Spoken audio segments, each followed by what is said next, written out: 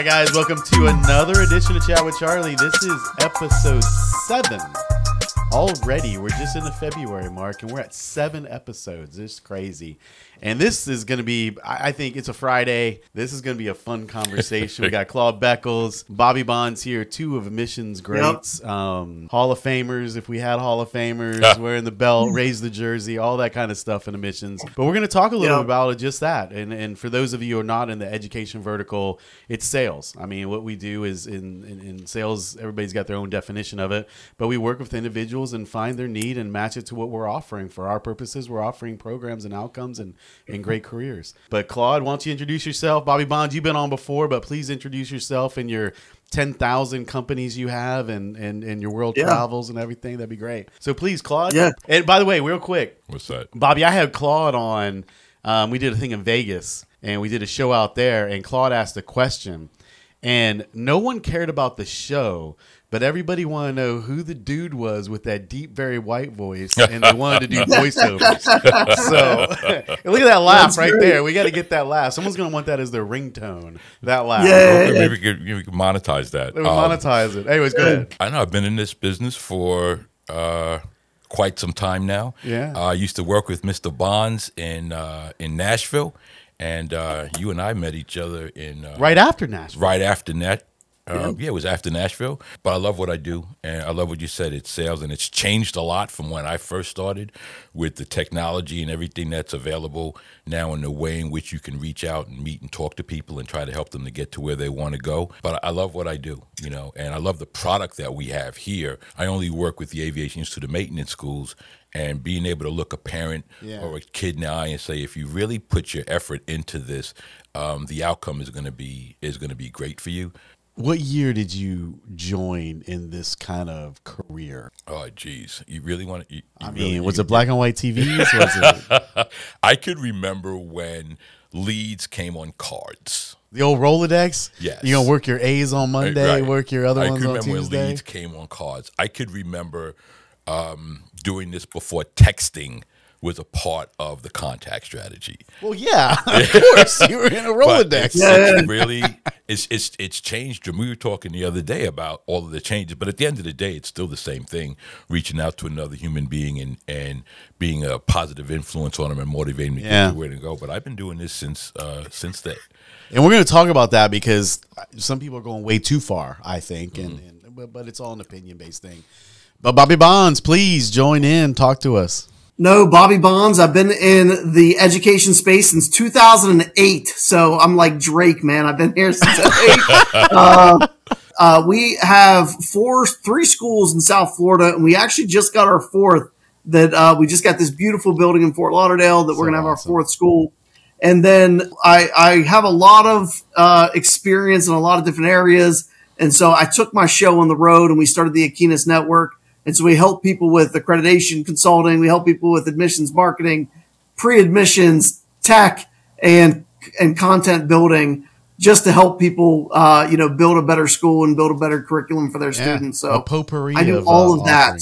I love it. And I love the reason why you came up with that name. For those of us who may have not seen our previous show, please remind us how you came up with that name. No, I came up with the name, the Aquinas Network, because I was looking for a good name. And so I found the name of Thomas Aquinas, who is the patron saint of colleges and universities. And I think very highly of myself. And so I changed the name to the Aquinas Network. I put a little salt on it, like Salt Bay, and put a little salt on it and called it the Aquinas Network. So I love it. That's put a little Bonds Kung Pao. Straight down there. Well, you guys have been in this a while, and what I was thinking is, let's take it back to 2000, 2002, 2003, 2004, and what it was like, even the Rolodex days. Mm-hmm. And again, I think you're right. It hasn't changed. There's been items that have enhanced it, right? Now we have CRMs. Now we have a little automation with it that can help us. Now we have more sophisticated dialers. But talk to me of what you guys have seen of the evolution of this, and if the humans kept up with that, so to speak. For the most part, like, there's a lot of things that stayed the same, right? The KPIs are still there. I still use admissions math to today. I make sure that, if my representatives don't have 100 calls, They better have 3 appointment sets. They better have 2 applications. And if they don't have 2 applications, they better have 100 calls. So I still use those KPIs. I would say the number one thing that's changed in this industry is the culture that we're building. I think that we've gotten to a point where, the 1 strike rule doesn't apply anymore. If you remember the 2008 times, we were so scared to say the wrong thing or do the wrong thing. And if you made a small mistake, you got fired. There was a PIP already written out for you. The pre-PIP. And that A pre-PIP. killed the Pre-PIP. culture. And obviously there's some things that you can't do, right? You can't, guarantee job placement. You can't do any of those things. But there's some things that I think, as looking back on my career, this is a really bad example, but I'm going to give it anyways. I remember there was a guy one time, and he was one of the best admissions reps that we had.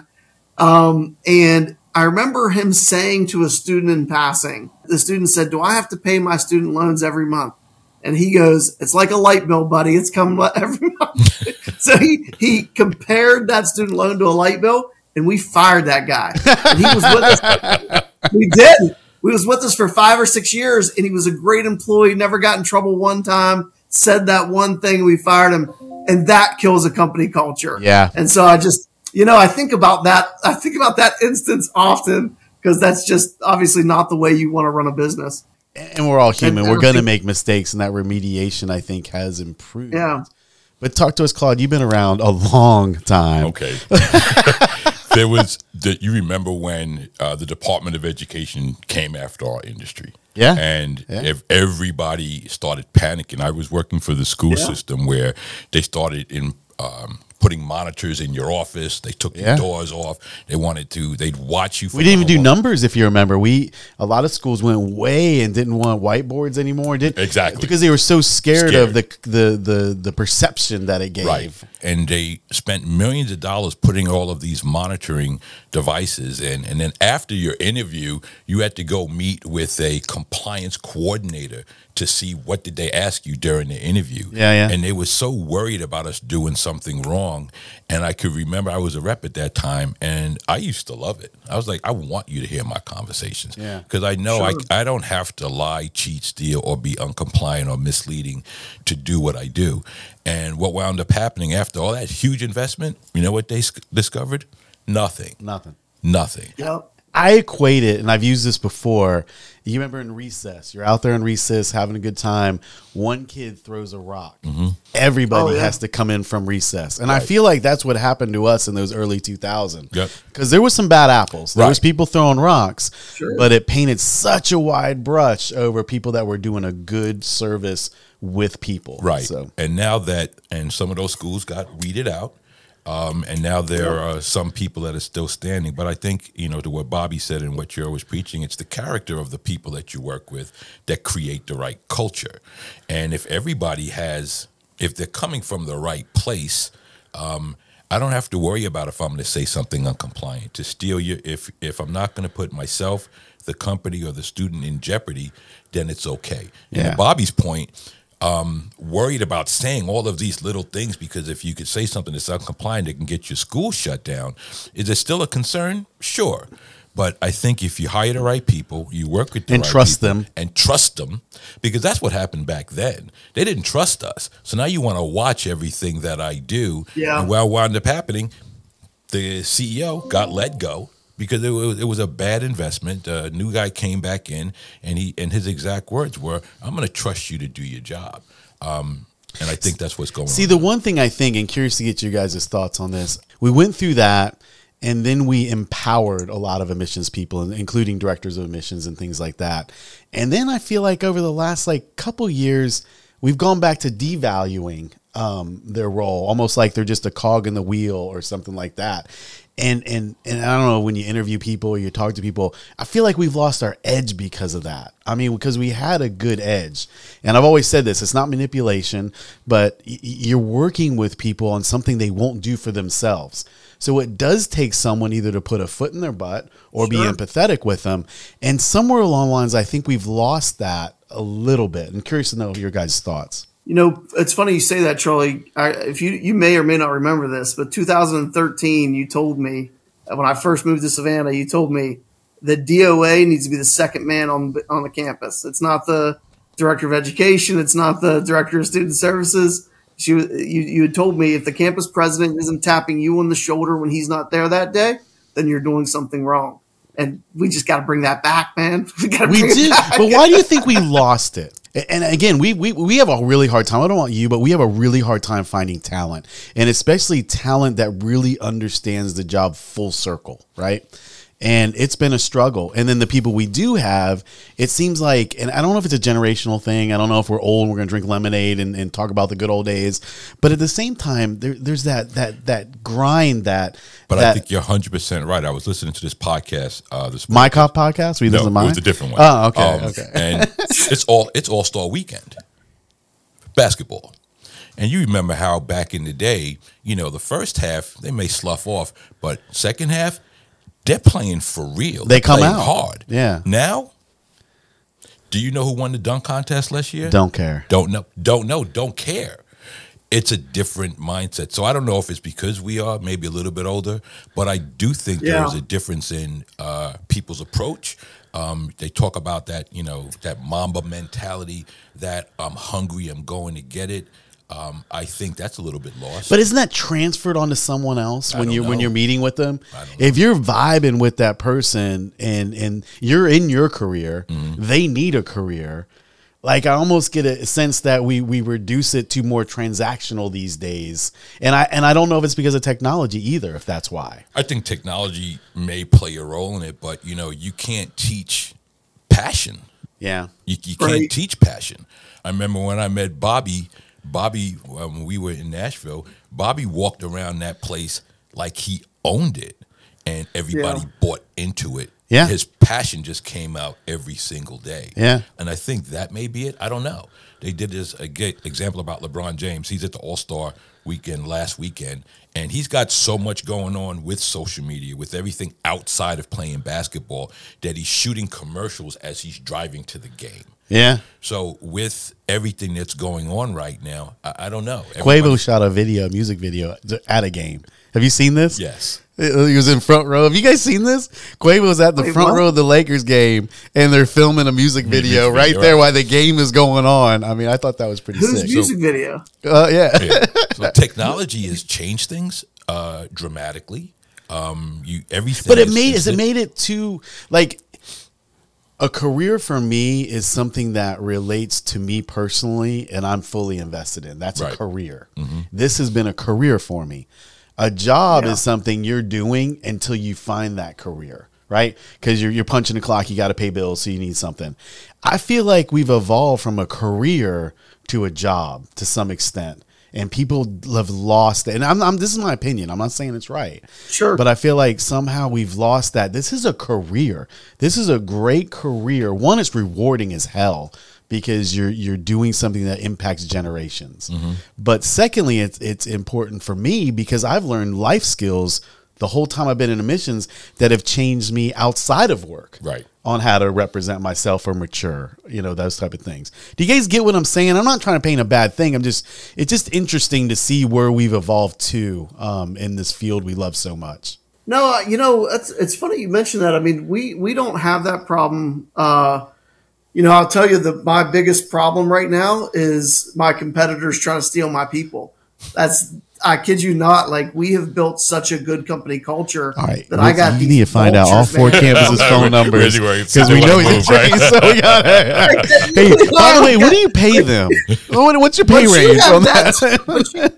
Charlie, you guys have that too. You guys got a lot of A players, man. We got no. We got a lot of A players, and we're getting more and more sophisticated as it comes. I hear you. The poach game is still alive. I'll tell you the thing. What I've done to create that is we do have a little bit of a different mentality, and you might think I'm crazy when I say this, but we allowed the people to kind of define what the culture was going to be as long as the production was there, right? As crazy as it sounds, my employees don't work past 2:00 on Friday. I don't think that's crazy. Nope. I mean, I've looked at 410s too, but they'll work until 8. Like, I don't even have to ask them to. They'll work until 8. We got rid of the script a long time ago. Yeah, we follow a flow. We don't do the script anymore. We just follow the flow. And, you know, that's really what I've learned is that culture will beat your KPIs any day of the week. And we dive on that. No, man, I love that. I think, I think we've done that. That's definitely over the last 3 years. I think we've done a good job of getting a sophistication to it. I think for us, one of the struggles was industry standard kind of looking at the journey and the funnel and the numerics of it and where we wanted to place kind of our watermark and so we could see how successful we are as individuals and things like that. And I do think we're there. I think we got there. But I also think the things that you're doing, I think we've always had to do that. I think pay for the most part is not the single driver that everybody thought back in the day. Yeah. There's so many other intangibles that make someone want to go through a wall for you, just like what you're doing. Yeah, absolutely. I agree. If you can create an environment where your people enjoy coming to work. Yeah. You know, where they're not watching the clock. Because that goes to the other person, too. If they're having fun, it's contagious to the person they're talking to. When I was a director, one of the things that I had to have music playing in my lobby. I had to have music, like Marvin Gaye and stuff like that. Or it depends. Whatever rep had the great day, the previous day, they picked the music. You let them pick it. I like that. You know, so Jaden Yaiden, I used to work with her. I believe she's one of your campus presidents now. When she had a great day, it was Spanish music all day. That's awesome. But the thing was, it was the students when they would come in there and they'd hear the music, or somebody walking in for the first time and they'd feel that vibe. Yeah. We created a culture at the campus where the reps had a good time, the students had a good time, and we drove a lot of business. Do you think directors, the managers, have forgotten that, and they're so nervous and stressed to deliver outcomes that they forget about that side of it? I guess it could be. I don't know. I only visit campuses. Or just in general, you talk to your peers and stuff like that. Right, but what I'm saying is that when I visit a campus, I know I'm gonna maybe see the best of you. But I'd like to feel as if they feel empowered to create the type of culture that they want when they're at a campus. And I can remember the campus president, he was like, "What's all of this?" I was like, "Listen, man, let me do what I do because we're going to have some fun around here." And he was the type of executive director that would, come to the campuses and go right to his office. Good. Let me be the guy who's driving this. Let me be that. And driving is fun. Exactly. No, I don't mean driving's fun.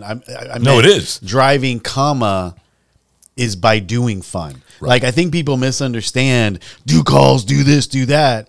Just putting on music, buying some Red Bulls, and treating them like a human being and important to this organization gets a lot more out of them than just showing them metrics every hour saying you should have done this, where you at on this, where you doing on that.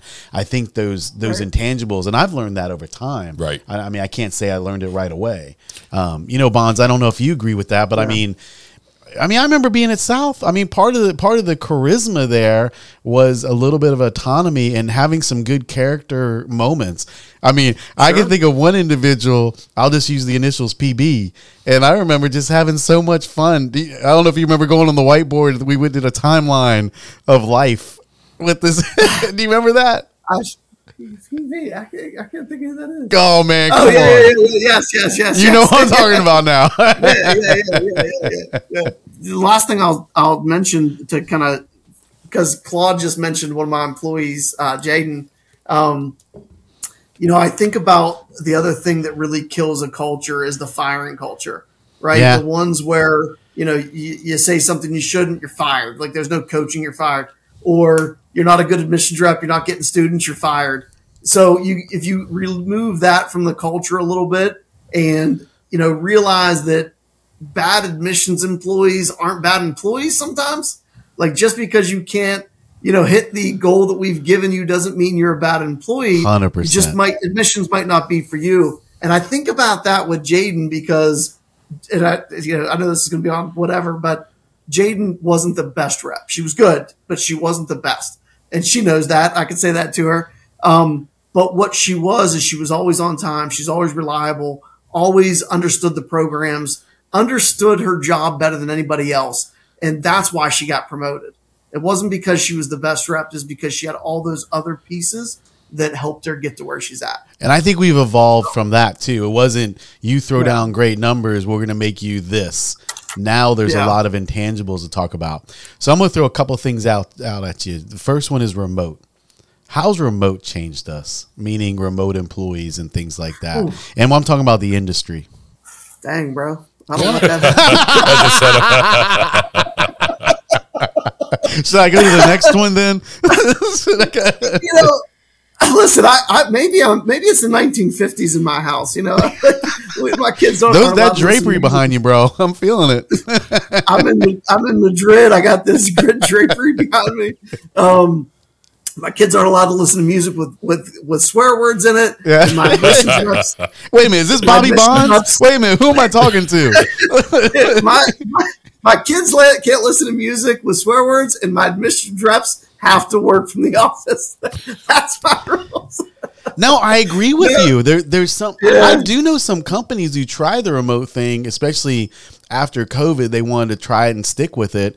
They did a return to work because you lose that chemistry and that things like that. There's so many things around you that affect your personality, and when you're working with another human, you need that.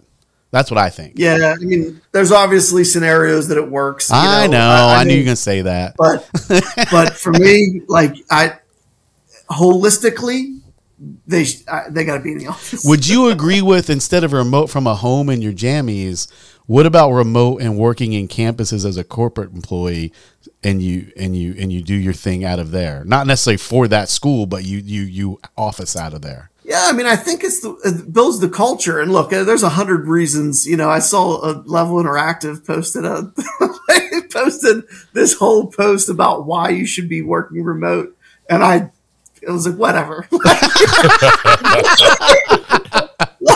Whatever.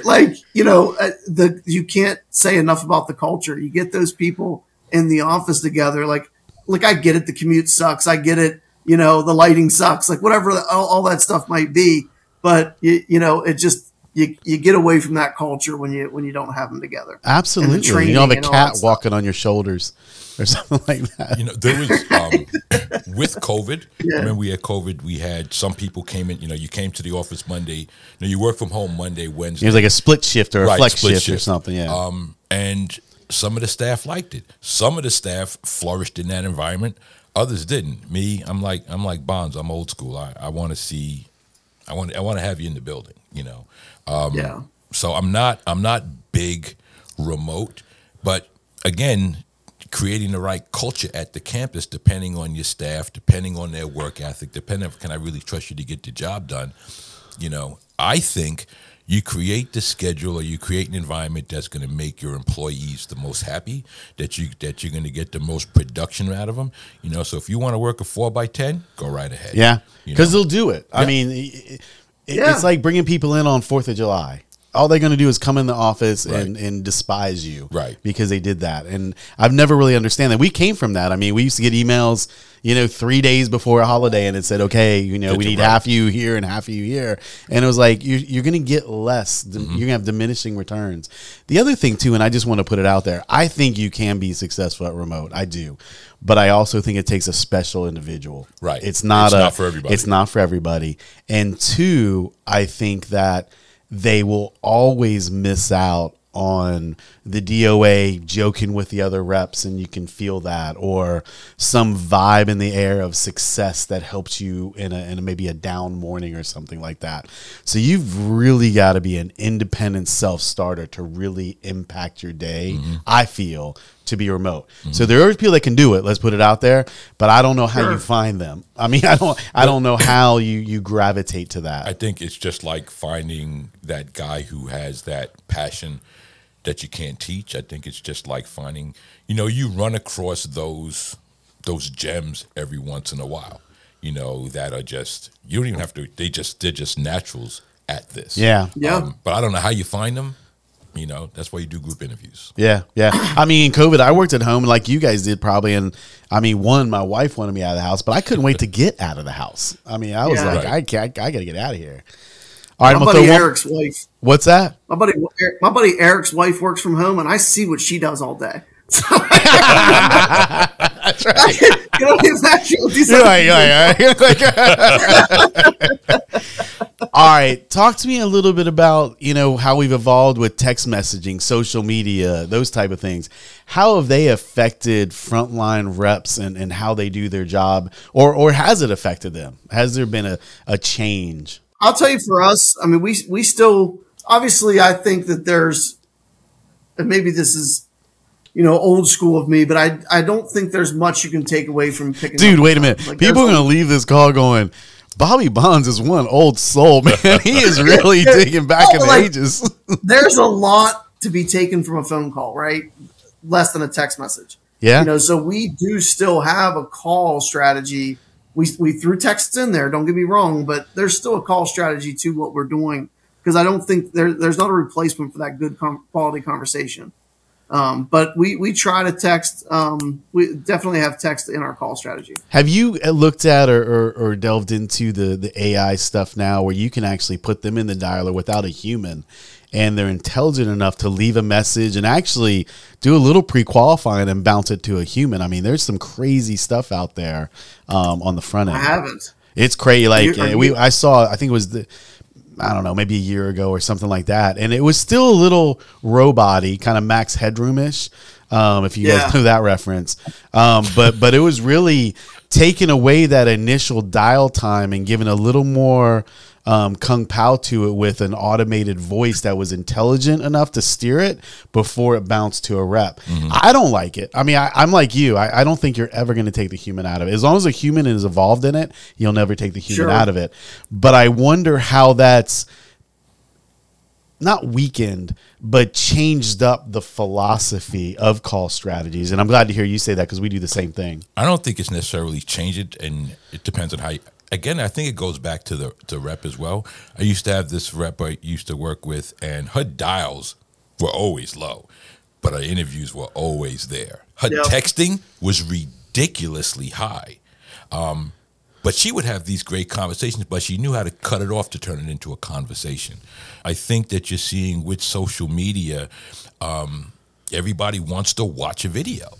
And can you utilize that social media in such a way so you can create the conversation, so you can eventually have that human contact? So like watching all of the chats with Charlie's, all of the different videos that Mark and Johnny shoot for us, it's like, can you shoot that into a text? Hey, check out this new video. And now, and if they respond to that, now it creates the avenue to have the conversation. So I think if we utilize it the right way, it can get us to that human contact and have that conversation. No, I agree with you. So, and I've used it, I've said this on previous shows too. There's a book I read, and it had good historical reference that, you know, back in the 2000s or whatever you want to label it, but a long time ago, people were not pre-sold. Mm-hmm. About 80% of them needed to work with someone to get them over the hump for that selling process. And about 20% were pre-sold. And the argument, the data they were showing, it was across all verticals. But now people are coming to the door, need to be about 80 to 85% pre-sold, and only about 15% of that interaction to get them over. And so, you know, one thing we've been trying to do, and I was curious to know what you guys' thought on this, is we've really tried to get people more walking in the door that have an expectation, this is my home. Right. And then we're just kind of helping out a little bit with the tour, the visuals and stuff like that. And we've had to utilize social. We've had to use a lot of avenues for our demo, which is 18 to 35. Generally male, but we do have a huge female population, more so than most, especially in the trade realm. But that's, you can see that helping a little bit, and I don't know if it weakens us a little bit, and then we become account managers instead of, you know, emissions reps type things. Yeah, but those people still have obstacles. They do. No, they do. They do. You know? They do. But I think that a lot of our peers, you know, they're still using scripts. They're still using DARs, you know, daily activity reports, and they're ticking their calls. And I feel like that involvement hasn't changed the focus on what's important. You know what I mean? Or what do you really want? Do you really want a call? No, I want someone walking this building and seeing beautiful stuff and rubbing shoulders with like-minded people so they can be successful. You know, I'm going with that. And that I think technology has helped us with. But anyways, your thoughts or anything on that? And it's also depending on what we're like. What we do, aviation is to the maintenance. Tidewater Tech and Trade. We've got some pretty powerful programs. And I know, Bobby, most of your programs like nursing, these are people where they're very much interested. So they are. You know, yeah. So if it's a nursing program, getting the people through the doors, might be is one step, but it's making sure that they qualify to get through the program because they're very much interested in that. But see, we're niche too. That's a really good point, man.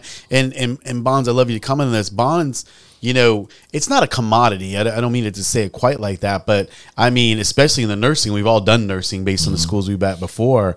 That's where you get into, okay, either looking at 8 different schools and you've got to really differentiate yourself or have unique differentiators. We do too, but we're also a little bit more niched, which makes it hard to target too, find that persona. And so, anyways, you guys get what I mean. Bonds, please.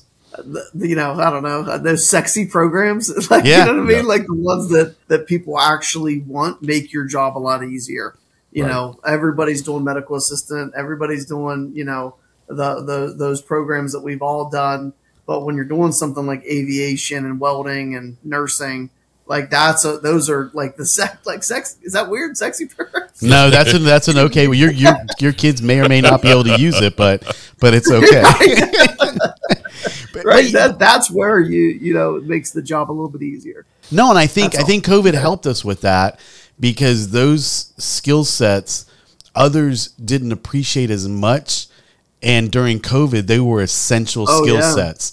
So I think you know, there's not luck, I wouldn't say, but the timing for a lot of us and others understanding the essentialness of these programs that we offer.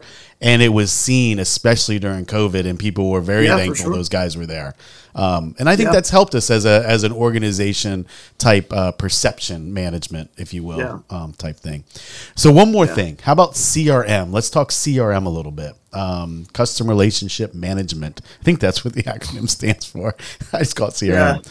But it's been, man, I don't know about you, Bonds, but I've done some sales interviews or pitches for CRMs, and I'll tell you, they can do everything. I mean, there's almost too much. I get like anxiety. I'm like, I'm going to buy this and I only need 20% of it, but 80% of it, I'm like, holy crap. I mean, it's amazing. Where do you guys think CRM game is going, and does that take away from what I agree with you, Bonds, 100%? I know Claude does too. If you're honest, ethical, don't put the company in danger. You don't need a script. You're working with another human. We trust you. We're going to empower you to be successful.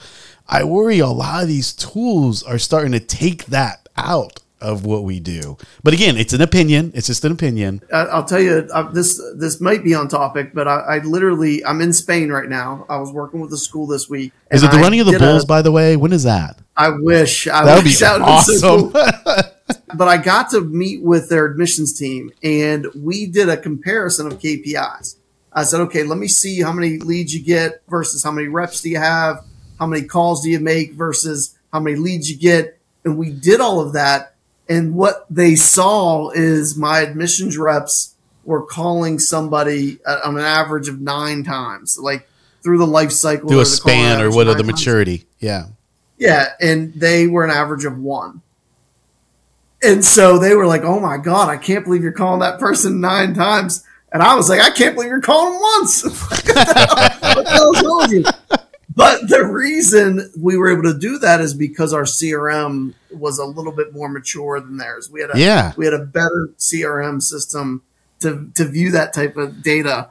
And I don't know what you think, but I think 9's low. I think it should and you're definitely on point, because I think that is helpful. Like when we were DOAs, I don't know if we really thought about this, and maybe you guys did, but the data that I got then versus now, like now I know how many leads to deliver per rep so they can get the most out of their day with a call or a week, even a call strategy and things like this. Yep. We know the maturity of an inquiry window. You know, for us, it's 39 days. That's, you know, as you work with them and try to engage with them, have them raise their hand, that's usually their emotional psyche for our guys. We got about 39 days or something like that. But we wouldn't be able to do that without the CRM technology and seeing touch points. We know when to call people and when not to call people. You've got your, you know, heat maps based on geo when to call them. So I do think that's all relevant and good, But man, they've got so many bells and whistles. I mean, there's built-in dialers, there's built-in macro texting. There's so much built into these systems we have now that it's hard to navigate and roll out, especially when you're a bigger school group or whatever. I don't know. I've worked with different CRMs. I think that we have Velocity, but remember we used Velocity, Velocity, Sales. I mean, all of these different ones, and Pace. Again, I think Pace is one I used at one point. What do you use? Ace? It was called something called Pace. I don't know. Pace, yeah, I do. I remember Pace. You know, I think Claude used COBOL or something. When he was I think from the analytics and the data that you can get, like Bobby said, it gives you the information that you need so you can make informed decisions as to how you want to move forward, coaching, developing, lead rotation, all of that. But as far as repping is concerned, I don't think it doesn't make a difference as far as repping is concerned. But it can make, I guess the argument would be it can prioritize your day. Because really, really good reps stink at prioritization. They think of paperwork and prioritization. Right. Like they're terrible at it. Right. And it's so hard to help them keep that focus or something like that because that's just that's a strong point. So I do think these tools delivered and trained in the right way can help with that. It's not like you can just take a CRM and throw it in front of your sales force and say, okay, here you go. Here's a little bit of training. You got to really be careful to what you put in front of people so that they get the max of who you want them to be.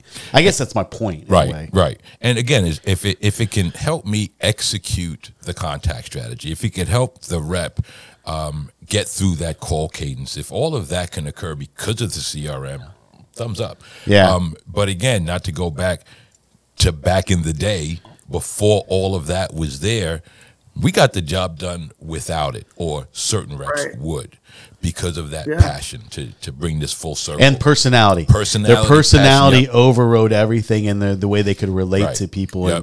And really, we wrote that quote again, do you listen just to answer, or are you listening to truly listen? Right. And I think the reps that were very successful, especially back in the day, if we can say it like that, they really listened. They didn't listen just to answer the question, for the answer. They were just in that moment. Yeah. I forgot which coach was talking about. It's like, being in that moment. I love watching reps when, they're on the phone and they got their computer up and they're watching something else, or they're looking at something else, or they're looking to see what their next phone call is going to be, and they got another human being on the phone trying to have a conversation. Hope they're focused, but okay. So we would go over there, and I'd go over there and I'd shut down their computers, and they'd be like, you're talking to another person. Just be in the moment. I don't know if you can teach that. I don't know if everybody's lost it, but I've listened to some phone calls over the past couple of days. Some of these calls are phenomenal, and some of them are of just very transactional because they just want to check that box. They want to check the box and do it, which is part of the empowerment I believe that we need to do. And I'm going to throw a name at you, Bobby Bonds. We're going to give her a shout out right now. Carrie Dad Perez. The worst at the CRM. Terrible. But she would have 10 Cosmopolitan magazines on her desk or whatever, just like this, thumbing through, and what you need. But she was the best rep I have. I mean, just all around admissions person I think I've ever worked with. Would you agree with that? Yeah, no, she's one of the top 10 for sure. I mean, and Claude knows a bunch of them we worked with that were just horrible at the CRM. Terrible. Just always, so you couldn't even bring it up. Like, you couldn't even be like, your calls. And you wait a minute, and then you get that new DOA who wants to be like, "Oh, I'll fix that," and you're like, want to go like this to him, like, "Okay, good luck with that." We had one rep that I think Bobby, when I used to work with Bobby, she was a part of my team because Bobby ran the entire online division, and she was a beast. Yeah, and you could she didn't care about the she just give me the phone number, and no script. She was just natural conversation, and you could just because she loved the people she dealt with, and they never talked about school. Her end, because it was nursing. Her end, she talk about where you from. She started talking about hair, lashes, and authentic. I bet too. It was not that wasn't a play, so to speak. That's just it was authentic conversation to get in, and I bet that person's like that on Saturday, on Sunday, on Friday night, the same exact way. That's who she is, and they would just show it. And It would always start with a text. And then she'd get them on the phone, and it was all organic and natural. Love it. All right, guys, we're running out of time, so I'm going to give you each. We do have a lot of director of admissions that listen to our call, so I welcome you to give them one piece of advice that you've learned over your career that you think makes a DOA the most impactful within their job. I would say one of the things is create your culture. Build a team of people that you want to work with and keep your team happy, but then hold them accountable. And you can do both. Yes, you can. And if you can create an environment when they walk into the building, they enjoy being there, whether it's music, whether it's food, I don't care what gets that team going. Identify that and then hire your team. Yeah. And don't treat everybody on your team the same way. I'm not going to manage Lawrence Taylor. That's a football player. For you younger people, I'm not going to. He's the one who's tore up Theismann's leg. Exactly. We're in the wrong state. Right. We're in the wrong state for bringing his name up. You're not going to manage Lawrence Taylor the way you manage another player. You know, you got to understand their personalities, and you got to manage them accordingly. And if Lawrence Taylor is going to deliver you on that game everything that you need, and you want to give him, then give Lawrence Taylor a day off. Yeah. But do what you got to do to make sure your team is happy and that you're winning. Treat him like a human. Yep. Love it. All right, Bonds, close us out, man. No, if I had one piece of advice for, a growing DOA, it would be to learn everybody's job around you. Wow. Understand what that financial aid director does, understand what that student services counselor does, understand the director of education's job. It's only going to make you more successful in your role, and it'll help you understand what they're going through, so you're not just looked at like a jerk all day long. That's a really take that in, guys. Right. That's a good one too. Two really good ones. I could give you. No, that's awesome. Yeah. Well, I appreciate you spending time with us over in Spain. I think you're 6 hours ahead of us? So you're dinner time now. Yeah, happy hour starts in about 4 minutes. That's what I figured. All right. I'm hurrying, man. I'm hurrying. Hey, when you getting back to Florida, Bobby? So I come back tomorrow, but I leave for Medellin on Monday. So I'm traveling back to Colombia. My man. Well, thank you for being here. Seriously, we're going to do more together anyways. And you've got your own show going, and you're doing some great things with every organization you have. So please look up Bobby Bonds. We'll definitely give you a shout out in the credits at the end of it. Claude, as always, man. That voice, brother, it's like rubbing my earlobes with sound. That's creepy, right? That's creepy. Creepy. Mark, strike that from the record. That makes sure that meets editing. All right, guys, this is our edition of Chat with Charlie, episode 7. Thank you for joining. Really special thanks to Bobby Bonds for being here over in Spain. And Claude, as always, thank you. And we'll look for you when we see you. Thank you.